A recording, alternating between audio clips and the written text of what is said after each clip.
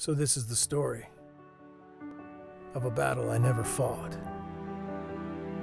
It's about my best friend and the best tag he ever bought. Oh my gosh.